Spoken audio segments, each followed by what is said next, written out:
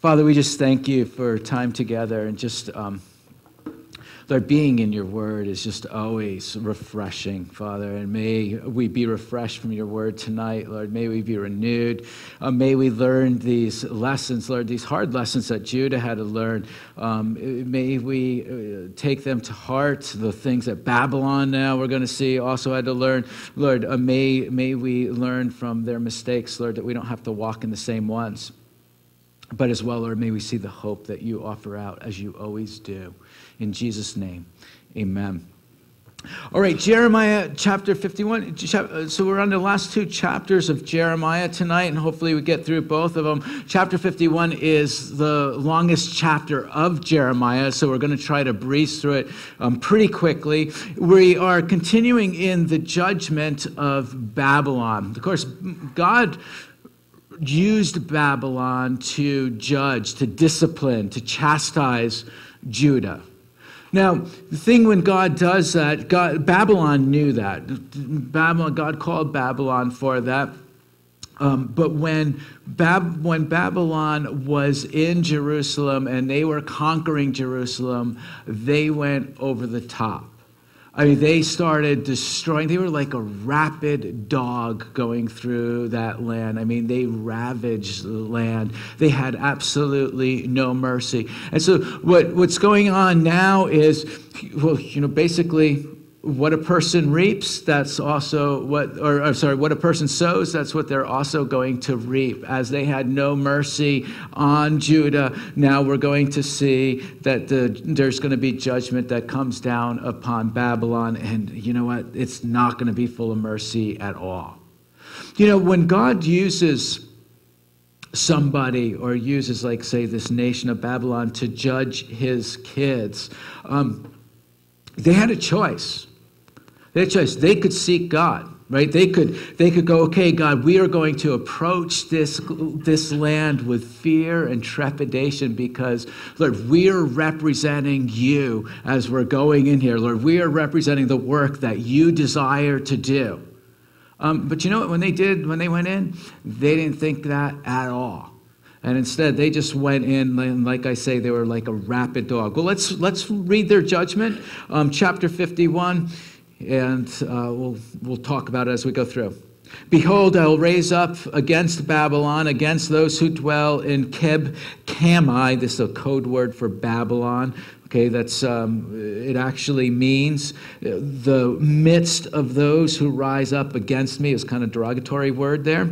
I'm going to rise up a destroying wind, and I will send winnowers to Babylon, who will winnow her and empty her land. For in the day of doom they shall be against her all around. Against her, let the archer bend his bow and lift himself up against her and in his armor. Do not spare my young men, utterly destroy all her army. Thus the slain shall fall in the land of the Chaldeans, and those thrust through in her streets. For Israel is not forsaking, nor Judah by his God, the Lord of hosts, though their land was filled with sin against the Holy One of Israel. God's saying to them, to Babylon, I haven't forsaken Israel.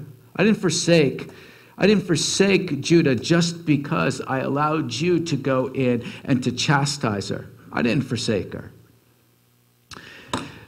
Now, that was good news for Judah. Let me just pull up my notes here. And we'll get into this here.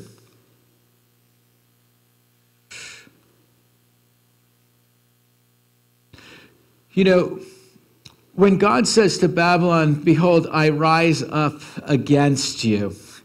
Whenever God has to say, I rise up against you, it's not going to be a good ending.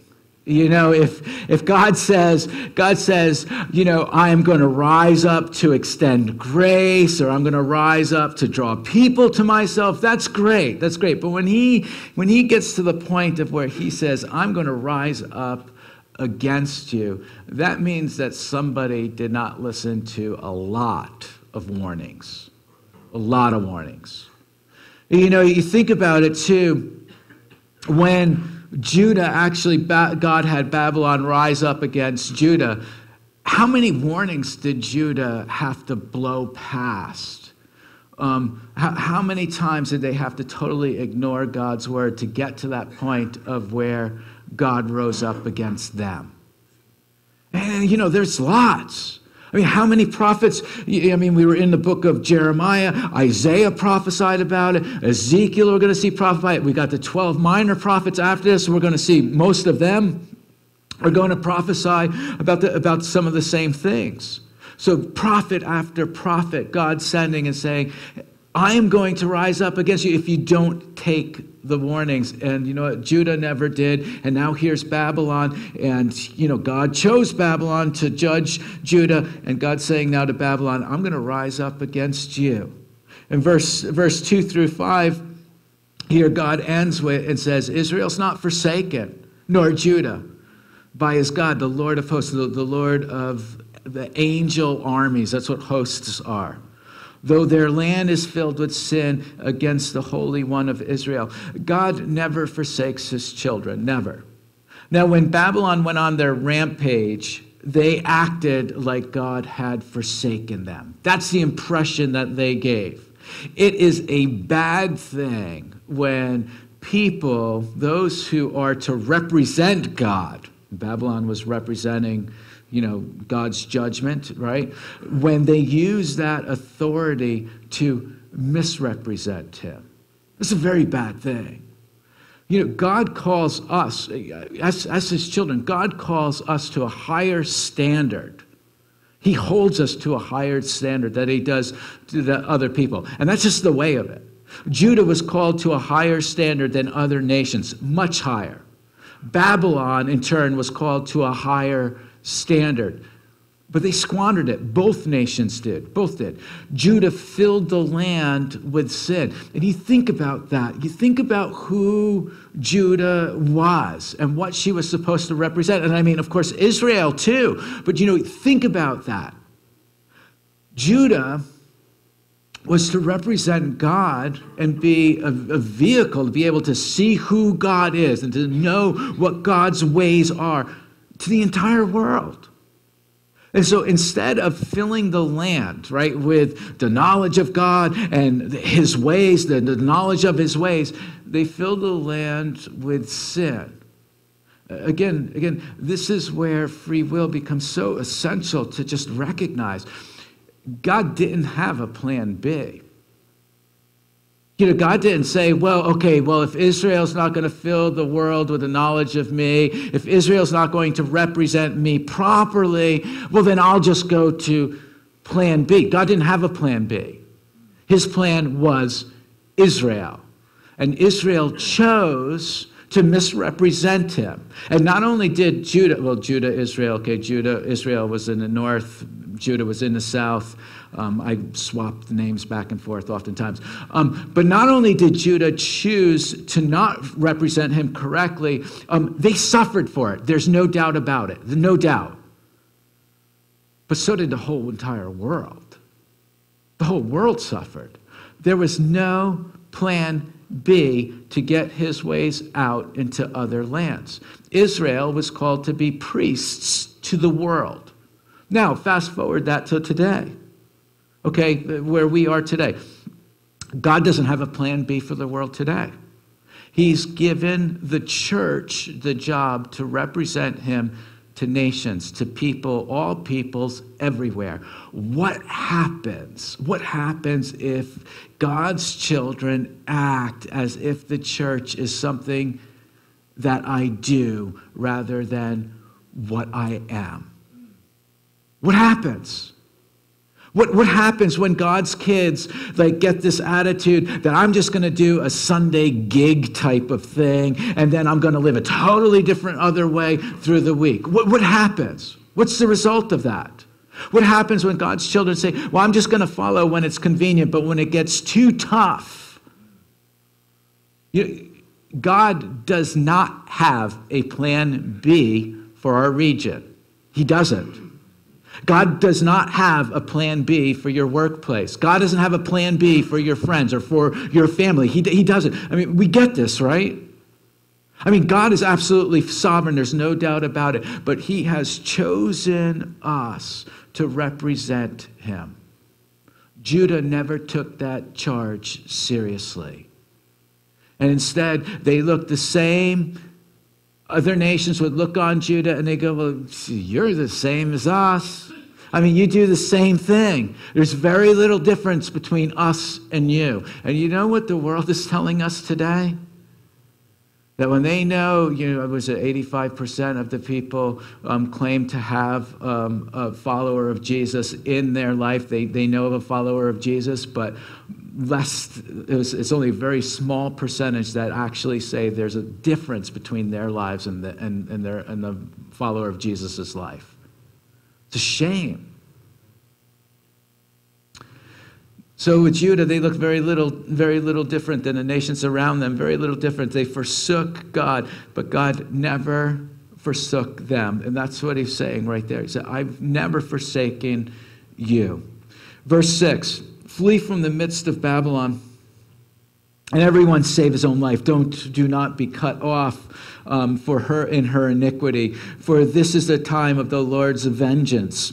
He shall recompense her. Babylon was a golden cup in the Lord's hand that made all the earth drunk. The nations drank her wine, therefore the nations are deranged. Babylon has suddenly fallen, has been destroyed. Wail for her. Take up the balm of her pain. Perhaps she may be healed. It's like this is all some sarcastic speaking going on in here. Okay, he said, take up some balm for her pain, that perhaps she might be healed. Verse 9 says, we would have healed Babylon, but she is not healed. Forsake her. And let us go, everyone to her own country, for her judgment reaches to the heavens and is lifted up to the sky. The idea here of healing by taking some balm and rubbing it on her wounds, it's not going to happen when her judgment reaches to the skies. When judgment reaches to the skies, it's just not good. Psalm 36, it says, your mercy is in the heavens, or reaches to the heavens. Your faithfulness reaches to the clouds. But here it is, her judgment reaches to the skies. And that's what Babylon settled for. They could have settled for mercy. They could have. They could have settled for faithfulness. They could have chose that, but instead they settled for judgment because the immediate satisfaction of ignoring God's ways and what God had called them to, that's what they chose rather than looking forward and just making the hard choice in the present. And so what that looked like for Babylon is when they went into Jerusalem to conquer Judah, they went in like people that were just drunk on blood, lusting for violence. And so, they caved into that. And you know what? Now judgment is reaching to the sky, to the heavens, where if they would have gone in and say, okay, God's called us to do this job, but we are these are his people, and we're going to handle it with care, then they would have seen mercy reaching to the heavens. But that's the choice they made. That's the choice. Verse 10.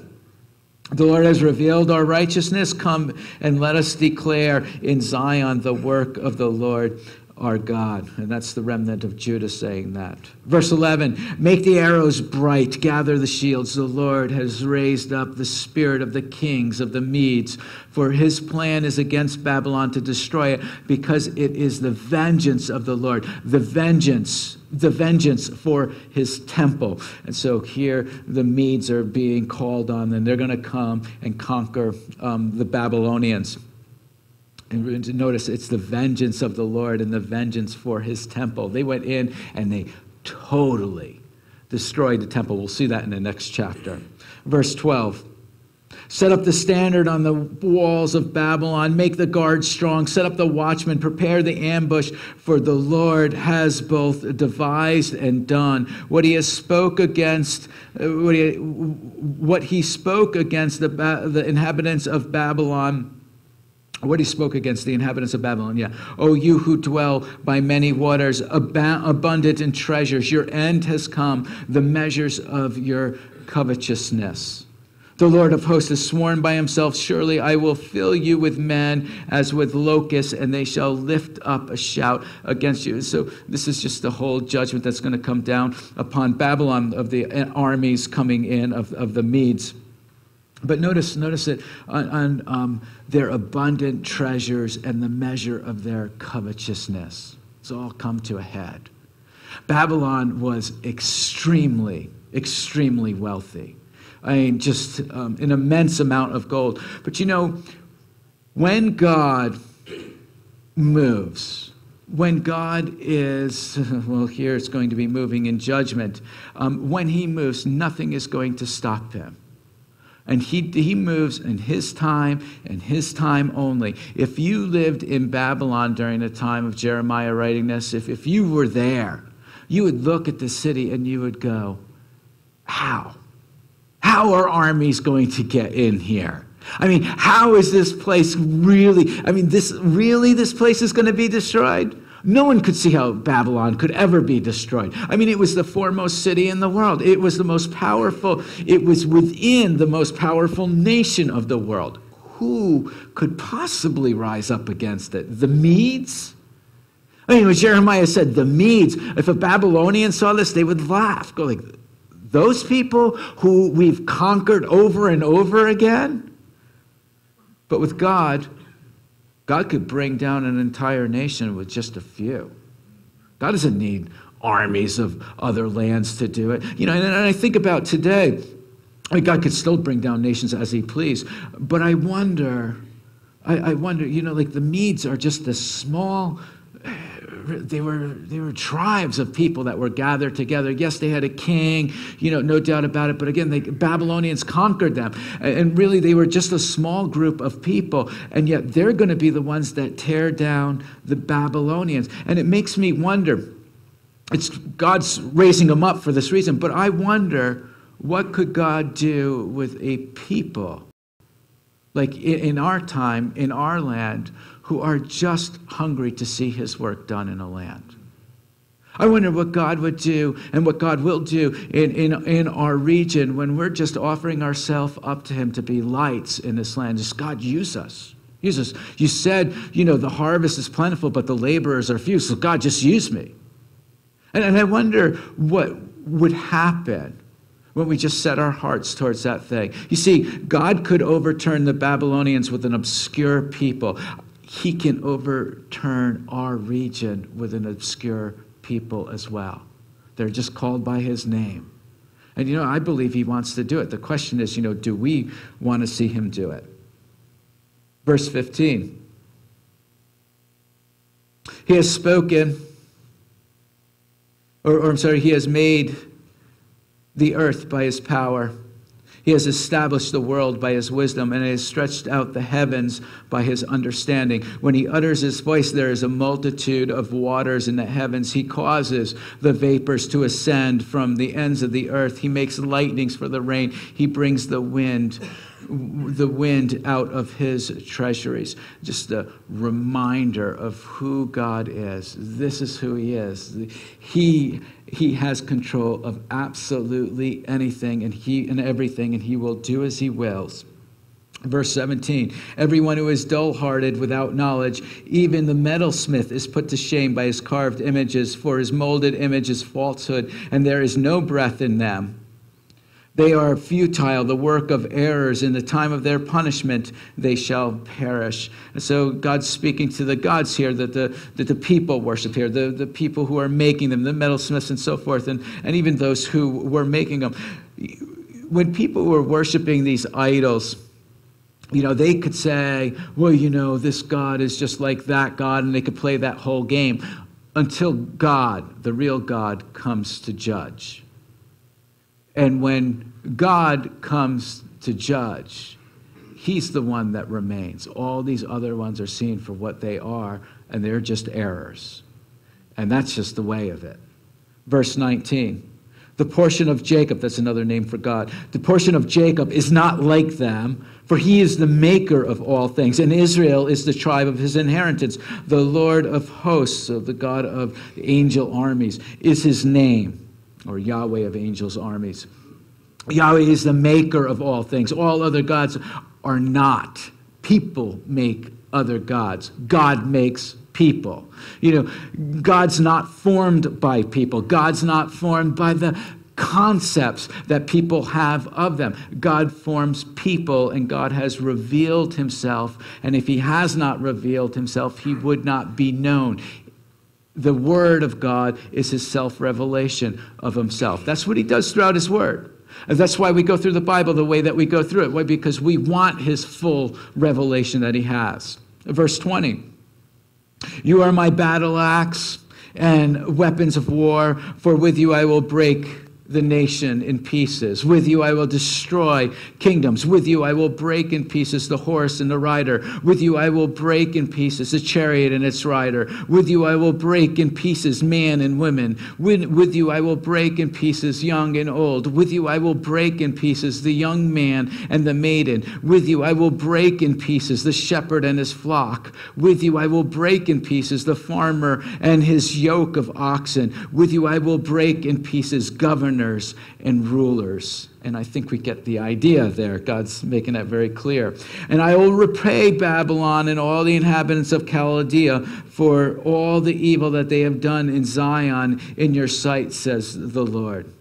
So all the evil that was done in Zion or in Jerusalem, God says, I'm going to repay them for them. Again, going back to the laws of sowing and reaping. Spiritual laws, but they're universal laws as well. What you sow, you're also going to reap. They could have been merciful in their conquering of Judah. They chose not to be. What a person sows, that's what they're also going to reap. The scripture tells us if we sow to the flesh, from that we are going to reap corruption, destruction. But if we sow to the Spirit, we're going to reap everlasting life. But the scripture doesn't end there. It goes on to say, therefore, let us not grow weary while doing good, for in due season we will reap if we don't give up. In due season.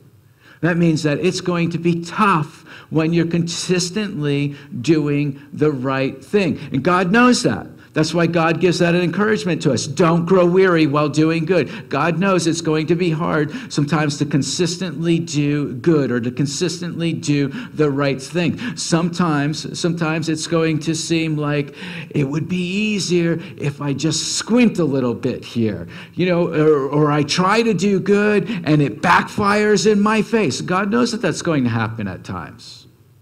God knows that it's going to be hard to be consistent in a ministry that doesn't seem to be producing much fruit. And yet his words are very clear.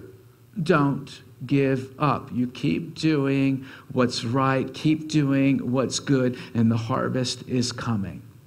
And it is coming. Amen. We just need to consistently be doing what's good and what's right. Consistently.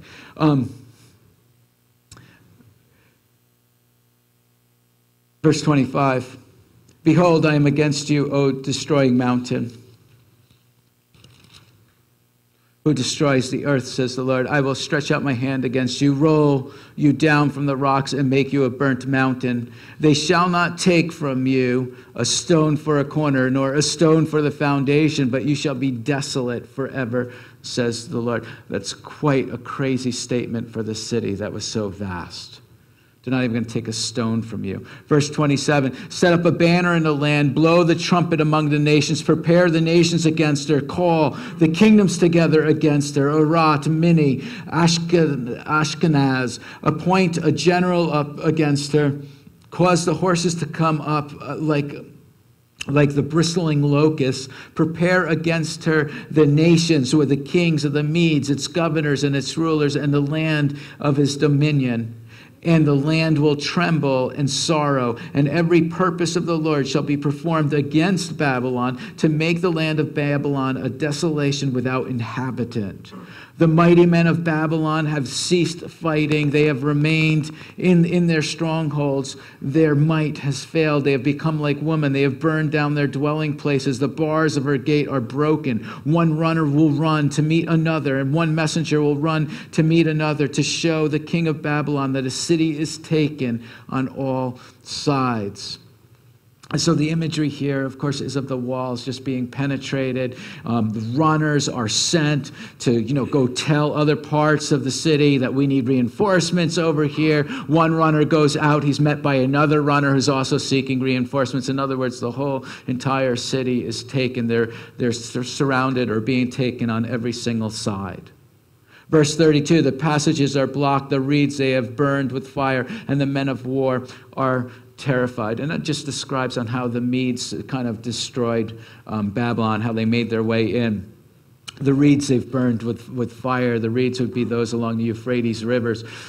See, the Euphrates River ran straight down the center of Babylon. Cyrus the Mede went in and he diverted the Euphrates River up north of Babylon. He made these canals around Babylon. And so this main river, so Euphrates, that went through the city, well, they made it dry up. And so here was the gate. The gate was left open through the river, and the Medes came right in there, and they took over instantly. We'll see that when we get to Daniel. Verse 33. For thus says the Lord of hosts, the God of Israel, the daughter of Babylon is like a threshing floor when it's time to thresh her. Yet a little while and the time of her harvest will come. Just another metaphor of her destruction. Verse 34, Nebuchadnezzar, king of Babylon, has devoured me. He has crushed me. He has made me an empty vessel. He has swallowed me up like a monster. He has filled his stomach with my delicacies. He has spit me out. Let the violence done to me and my flesh be upon Babylon, the inhabitant of Zion will say, and my blood be upon the inhabitants of the Chaldean Jerusalem will say. And so Judah speaking there. Therefore, thus says the Lord, behold, I will plead your case, and I'll take vengeance for you. I will dry up her sea and make her springs dry. Babylon shall become a heap, a dwelling place for jackals, an astonishment and a hissing without an inhabitant. They shall roar together like the lions, and they shall growl like lion whelps. In their excitement, I will prepare their feasts. I will make them drunk that they may rejoice and sleep a perpetual sleep and not wake, says the Lord. I will bring them down like lambs to a slaughter, like rams with male goats. Oh, how Shishak is taking, another word for Babylon, Shishak. And oh, how the praise of the whole earth is seized, how Babylon has become a desolation among the nations.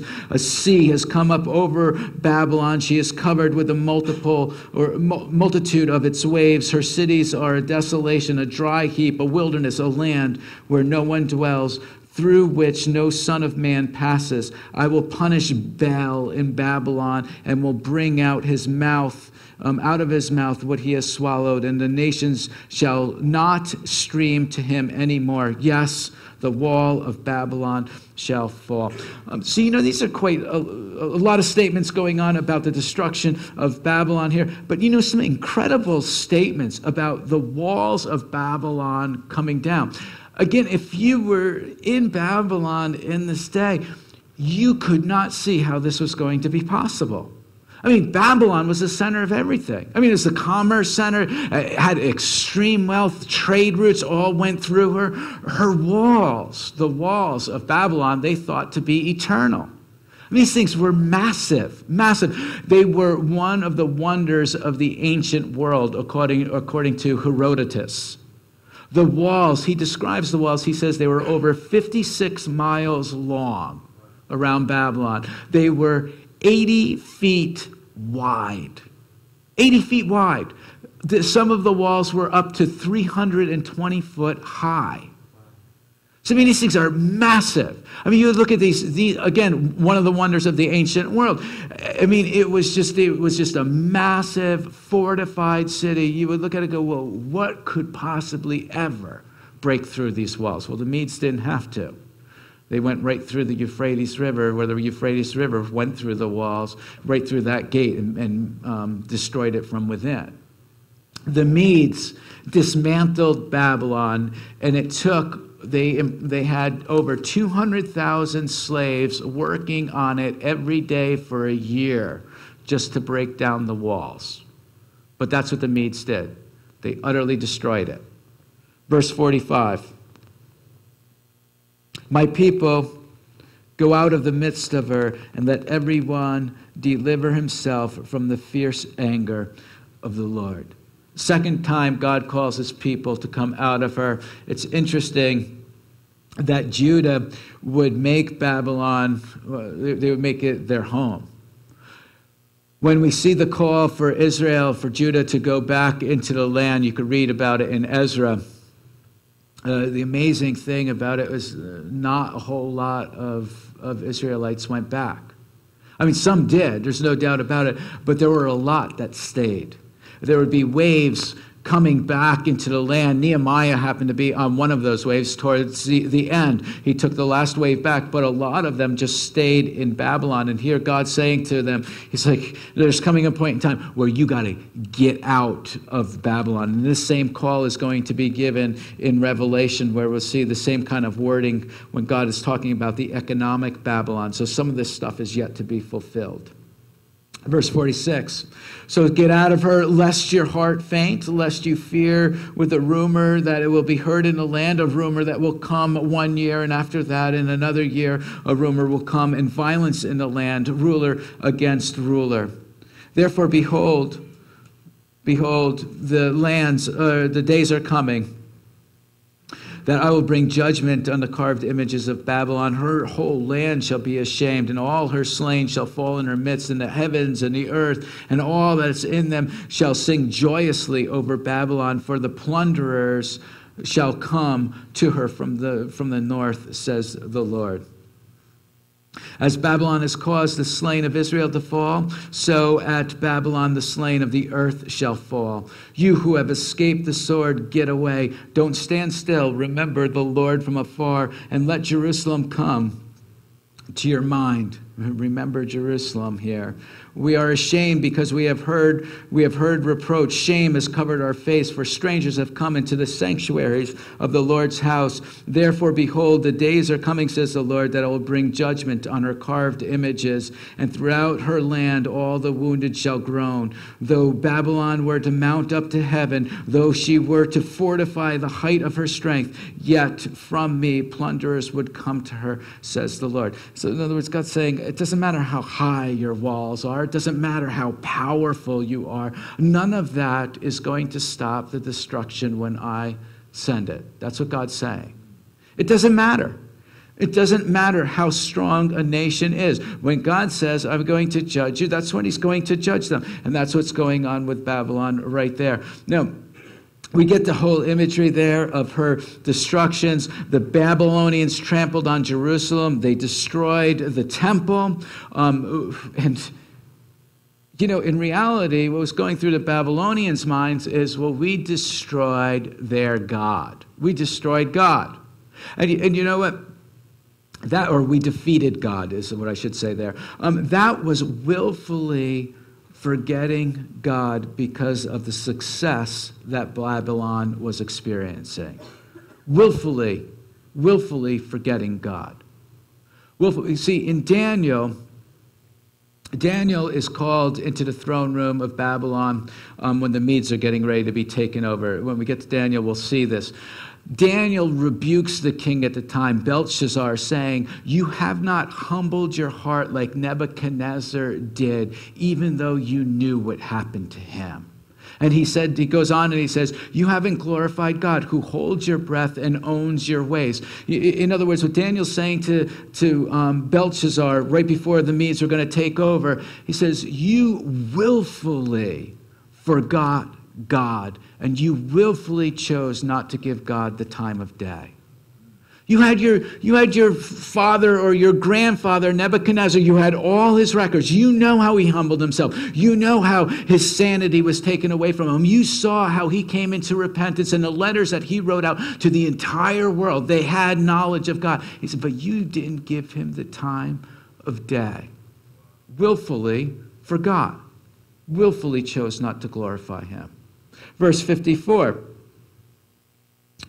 The sound of a cry comes from Babylon, and great destruction from the land of the Chaldeans, because the Lord is plundering Babylon and silencing her loud voice. Though her waves roar like great waters, and the noise of their voice is uttered, because the plunderer comes against her, against Babylon, and her mighty men are taken. Every one of their bows is broken, for the Lord is the God of recompense. He shall surely repay.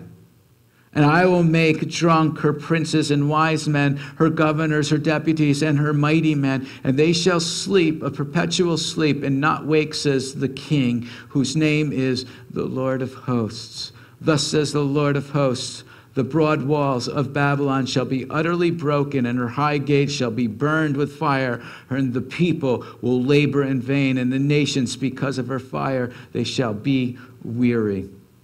Thus the prophecies of Babylon and its destruction. This prophecy, by the way, was given 60 years before this would happen. And when it did happen, they would see every single word of it come true, come to pass. The word of Jeremiah, the prophet, commanded Seraiah, the son of Neriah, the son of Maaseiah, when he went to Zedekiah, the king of Judah, to Babylon in the 4th year of his reign, and Seraiah was the quartermaster. Now, Seraiah is the brother of Baruch, who earlier we met Baruch. He wrote down the words of Jeremiah. Okay, so he would be given this prophecy. We're going to see in a few minutes. He's going to be given very specific instructions of what to do with it. He would be given it, and then he would have to hold on to it for 7 years until the walls of Jerusalem were breached. Look at verse 60.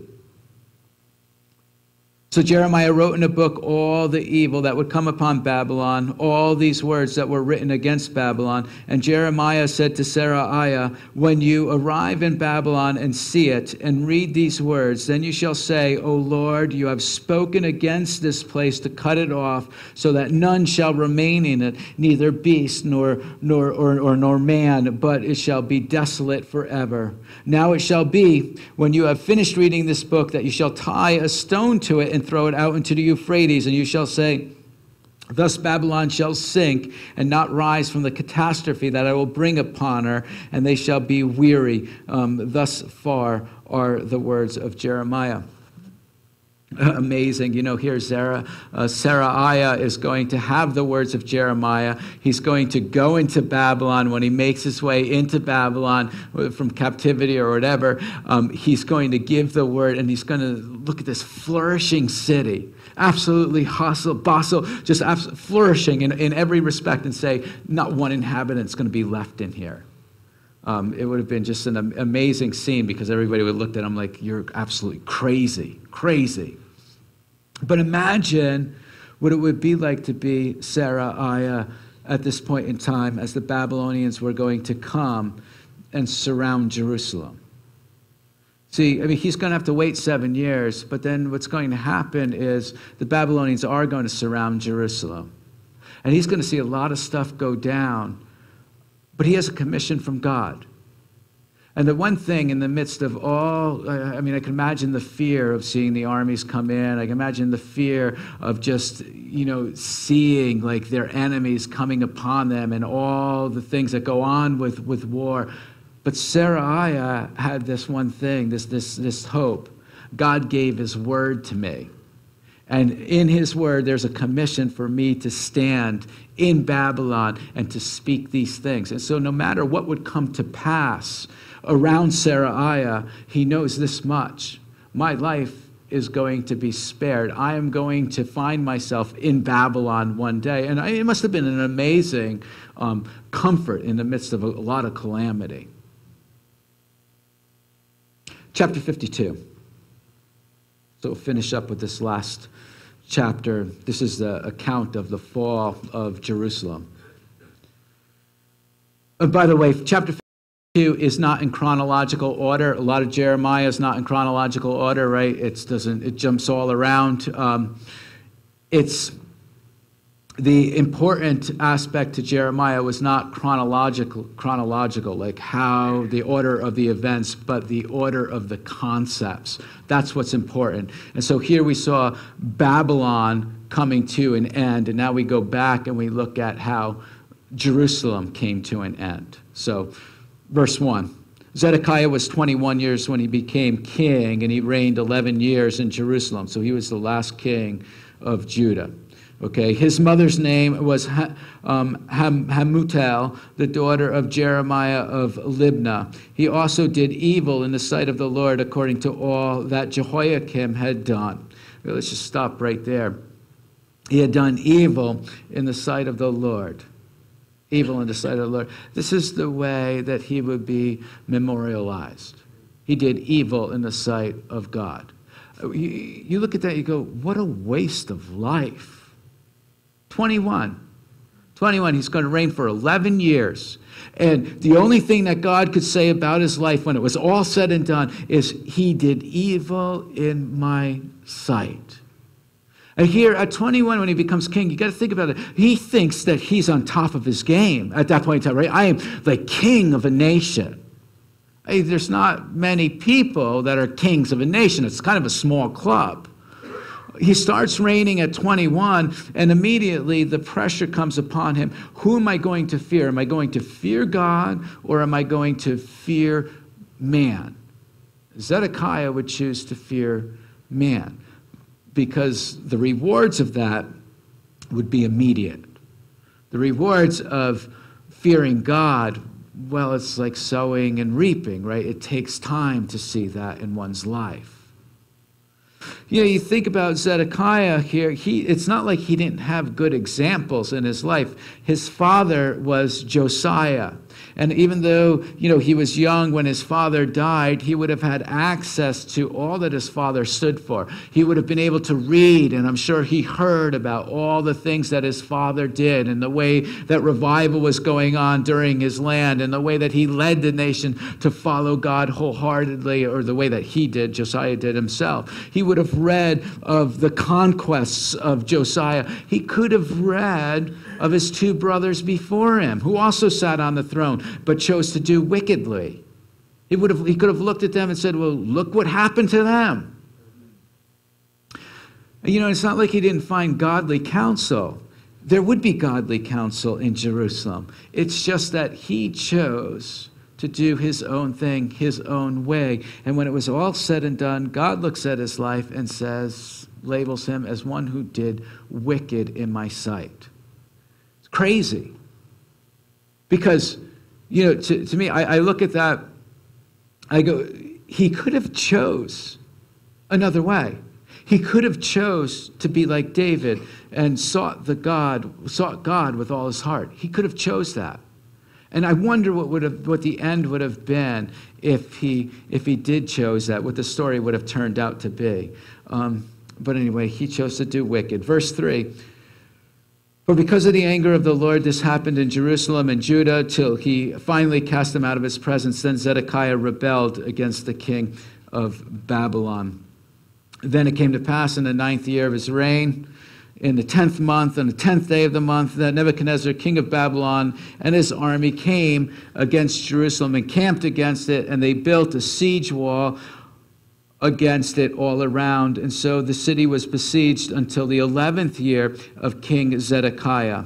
By the 4th month, on the 9th day of the month, the famine had become so severe in the city that there was no food for the people of the land. Then the city wall was broken through, and all the men of war fled and went out of the city by night by the way of the gate between the two walls, which was by the king's garden, even though the Chaldeans were near the city all around, and they all went out by the plain. And so they just wanted to get out. They wanted to escape the king's armies and all of that, along with the kings.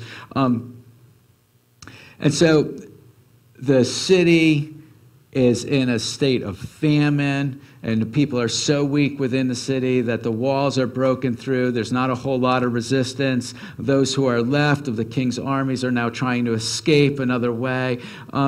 Just nasty, nasty scene.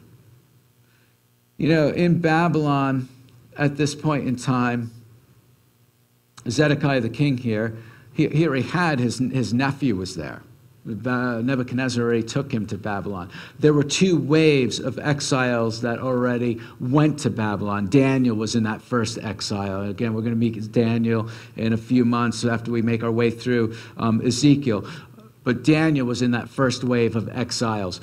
Ezekiel was in the second wave of exiles. And so a lot of the intellectuals, a lot of the craftsmen, any of the nobles, a lot of them were taken away in those waves to Babylon already. And so now here, this is the third one, and Zedekiah is among this third wave, and a lot of them are just going to be destroyed. A lot of them. Verse 7. So the city wall was broken through. Verse 8, right? And the army of the Chaldeans pursued the king. They overtook Zedekiah in the plains of Jericho. All his army was scattered from him. And so they took the king and brought him up to the king of Babylon at Riblah in the land of Hamath and pronounced judgment on him. And the king of Babylon killed the sons of Zedekiah before his eyes and killed all the princes of Judah in Riblah. And he also put out the eyes of Zedekiah, and the king of Babylon bound him in bronze fetters and took him to Babylon and put him in prison until the day of his death. Probably wasn't expecting that when he began his reign, and he chose the fear of man over the fear of God. Probably didn't expect that. But this was his end, nevertheless. Here he saw, the last thing he sees with his eyes is his sons killed before him, and then his eyes are taken out.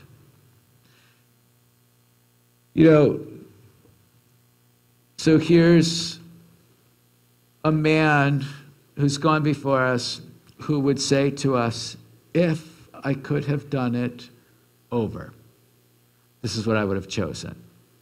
I would have chosen to fear God first, and not chosen the fear of man. If I could have done it over, I would have walked in the ways of God, even though they're hard at first. The fruit that comes later would be wonderful. But the fruit that comes from just fulfilling the flesh, yes, there's that short burst, that instant burst of pleasure, but the results of it are nothing but blindness and bondage. Now, in the 5th month, on the 10th day of the month, which was the 19th year of Nebuchadnezzar, king of Babylon, Nebuchadnezzar, we better book here. Okay. The captain of the guard who served the kings of Babylon came to Jerusalem. He burned the house of the Lord and the king's house, all the houses of Jerusalem. That is, all the houses of the great he burned with fire. And all the army of the Chaldeans who were with the captain of the guard broke down all the walls of Jerusalem all around. Nebuzaran, the captain of the guard, carried away captives some of the poor people, the rest of the people who remained in the city, the defectors who had deserted to the king of Babylon, and the rest of the craftsmen. But Nebuzaradan, the captain of the guard, left some of the poor and the land as vine dressers and farmers. So it's just kind of giving a picture of who he took out of the city. We're going to look at it next week. We're going to see the destruction of the temple. We're going to see that what's left of the city is going to be, really, there's not going to be anything. He goes through. He's just like it says here. He burned the house of the Lord. He burns everything within the city. He tears down the walls of Jerusalem, just utterly and totally destroys it. There's nothing left. They're making Jerusalem uninhabitable. They're making Jerusalem an example to all the other nations of never betraying Babylon. This is what you don't want to do as a city. You don't betray Babylon. And that was going to be their example. They had no mercy for Judah. And when all is said and done, God is going to look at Babylon and say, I'm not going to have mercy on you, because you chose to not have mercy on my people when I was asking you to have mercy on them. And so, you know what? When it all comes down to it, applying that to our own lives, God has us interact with all kinds of people in our lives. God will have us correct people. God will have us encourage one another. And it's a great thing. But when it's all said and done, I want to be a person that is more gracious than I am more condemning. And when it comes down to being gracious or just, and I don't know which way God is asking me to go, I always want to err on the side of grace, because God can always fix that. But the other side, that's where we can misrepresent him. Well, let's stop right there, and next week we'll finish out Jeremiah. Let's pray. Father, we thank you for the time together, and just looking over the destruction of Babylon, and again the destruction of Judah. And God, we want to be a people not like Zedekiah was, Lord, that feared man, and we're just concerned about his peers and about the powers that he had and all that. Lord, we want to have our eyes fixed on you. We want to have our eyes, Lord, seeing much further down the road than just the temporal. We want to be able to, Lord, see the eternal and have that affect our lives right now, Lord God. That's what we want to be, Lord. We want to do the work that you have for us to do in this land and not lose sight of it. So God, refresh us, renew us by these words, I pray. In Jesus' name, amen.